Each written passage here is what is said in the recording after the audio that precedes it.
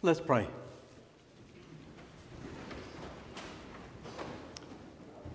Father, I pray you'd take my lips and use them, that you'd speak through them, for your name's sake and for your glory. Amen. Well, we're continuing to look at Philippians, and in this passage, this short few verses, I want to look at three things, beginning with C.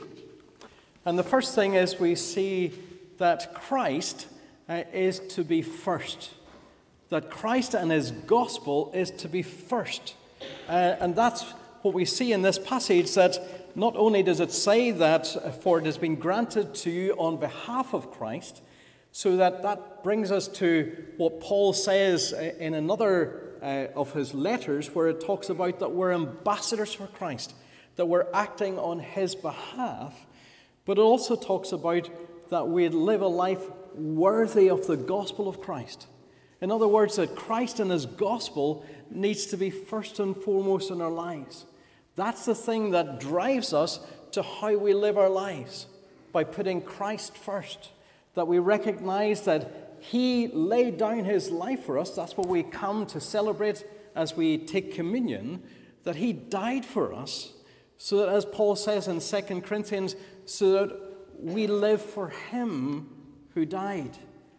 That he needs to be first in our lives. And that prioritizes the gospel and Christ over all things.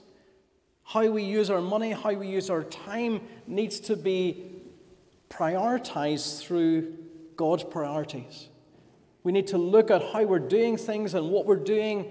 And if Christ is not first, if we're not working for him, then there's something wrong. We're told that when we labor in the Lord, that our labor is not in vain. That when we work, we shouldn't work as if we're working for men, but we should work as if we're working for the Lord. That's what God desires of us. If it was simply that Jesus wanted us to be saved, and that was it, then after coming to Christ, we could simply just be taken away. Because if that's what it is about, just salvation, then surely once we give our lives to Christ, then we're saved and he could simply take us away. But Jesus wants to show the world what his kingdom would look like. And so the second thing is that we see conduct. That our conduct must be worthy of the gospel of Christ. And what we're seeing is that it's not about how we live, but it's forming us. It's formation for what's ahead. For those who've been coming along to the Bible study, we've been looking at Revelation. And it's clear in Revelation what's going to happen in terms of certain future events.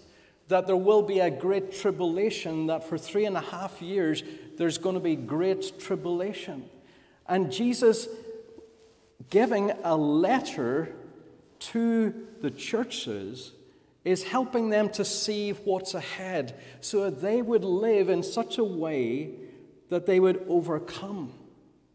And we see time and time again when Jesus speaks to each of the churches, at the end of each letter. Now, if you want to know what it means to be a Christian and what you have as a Christian, go through the 7 letters that Jesus speaks to the churches in those 7 places.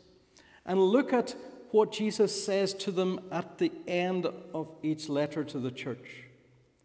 Because he finishes off each one in the same way, in terms of, he says, he who overcomes, he or she who overcomes, I will. And then he says what's going to happen. And we see that in one of the letters, Jesus says, the one who overcomes, I will give a right to sit on the throne with me, just as I overcame and sat on my Father's throne. That we see Jesus talking about us reigning with him. And what happens is that after the 3.5 years of great tribulation that is forecast in Revelation, we have this event called Armageddon that people sort of think is a massive battle, but actually, as people come against Jesus and his people, we see them just in a word being dealt with. And then at that point, we see a 1,000-year reign of Christ. If you look from Revelation 20, it talks about this 1,000 years of reign of Christ. So Christ is coming back to reign on this earth, and that we will reign with him. That Jesus will show the world what the kingdom looks like when it's on earth. So when we pray the Lord's Prayer and we're saying, your kingdom come, your will be done on earth as it is in heaven, that's what's ahead. The kingdom will be on earth, and people will see what it's like for Jesus to reign for 1,000 years. But we will reign with him for those who overcome. And Revelation tries to help Christians to be in that place where they will overcome, where they will stand, and at the end, Jesus will be able to say, well done, good and faithful servant. And when we think about what Jesus says in the parable of the talents, he says to the one who had 5 talents, who made 5 more, he says that he'll put him in charge of 10 cities. Do you think that was Jesus just talking in a riddle? Jesus is actually talking about literal things. That when people use the gifts of God in the right way, when they are faithful to the end, when Jesus comes back and those who are dead in Christ will rise first, they will be caught up together in the clouds to meet the Lord in the air, but then they'll be coming down to reign with Christ for 1,000 years. That what the life that we're living on this earth right now, if you're a Christian, is a preparation for that time when Christ will reign with us. Jesus wants to form a community that will truly reflect the kingdom. And so that word, conduct yourselves, is what we actually get the word politics from. It's about responsibility. Now we can see politics, they're not really responsible.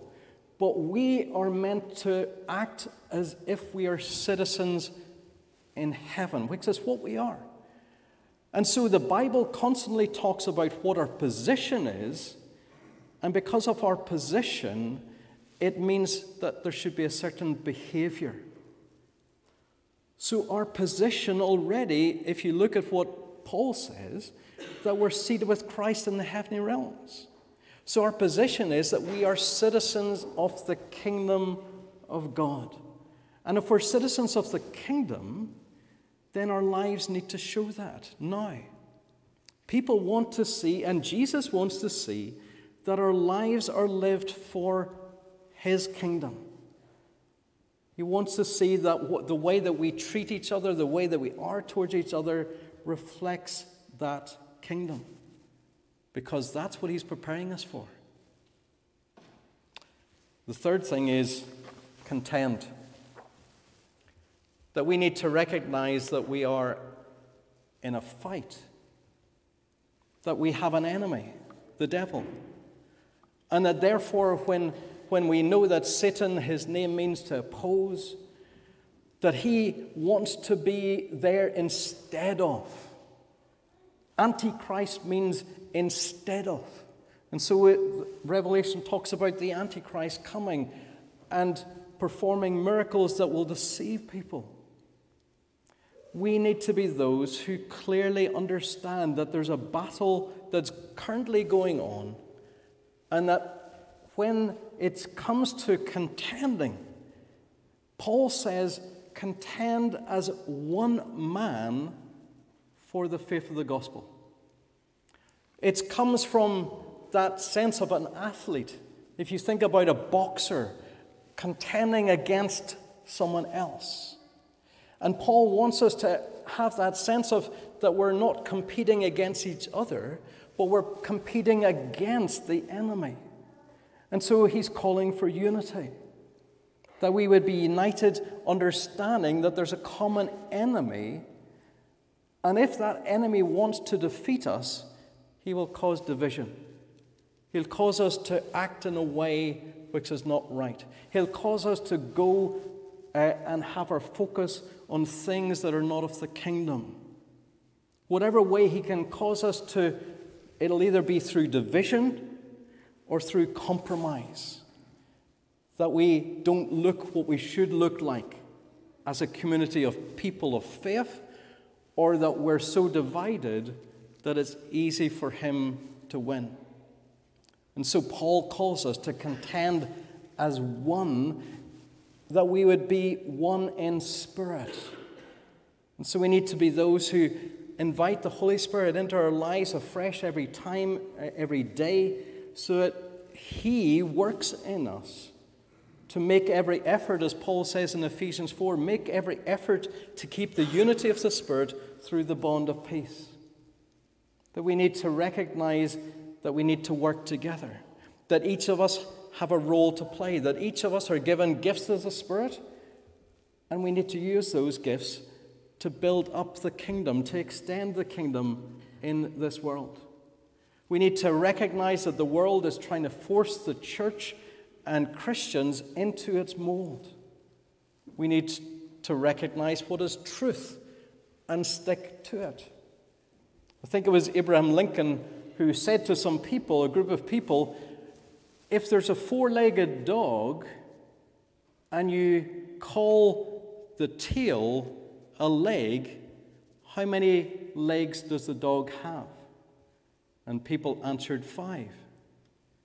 And he said, no, it's still got 4 legs. Calling a tail a leg doesn't make it a leg. You see? It's about truth. And what God calls truth and what God says is sin is sin. Just because some people say it's not doesn't make it not sin. We go with what the Word of God says and the truth of God, and we live in such a way that we're showing the world what the kingdom's like. You see, people are looking for something else other than what they're currently getting. And if the church simply goes the way of the world, they'll not see what the kingdom's like. We need to be those who recognize there's a battle going on. We need to be like those 4x100 relay teams who we see working together. If they fail to reach the finish line, they fail together. They succeed and they fail as a team. We need to be those who contend as one for the faith of the gospel. We need to put Christ first because that's what he desires. That's why we're still here. We've got a work to do, the work of Christ to do. That needs to come above all things. Doesn't mean to say that we all become pastors or rectors or missionaries, whatever, but we have to see whatever we're doing as being we're doing it for Jesus. And then the kingdom will be seen in that. We need to understand that conduct.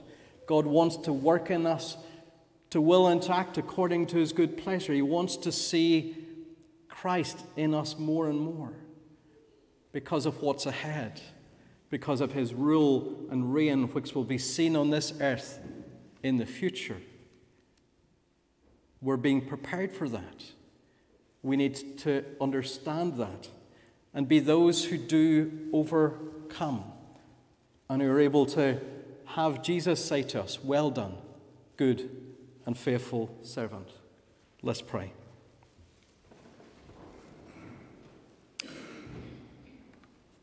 Father, we want to pray that you'd help us, that, Lord, that we would grow in our relationship with you, that we wouldn't stagnate, but we would grow, that we'd grow in Christ-likeness, that we'd, Lord, have that hunger and thirst for more of you, hunger and thirst to see your kingdom more in our area and in this world, that we'd rely on you more fully to work in our lives, to make us the people that you want us to be, that, Lord, you'd help us to contend as one for the faith of the gospel, so that people would not just hear the good news, but they'd see the good news. We ask this in your name. Amen.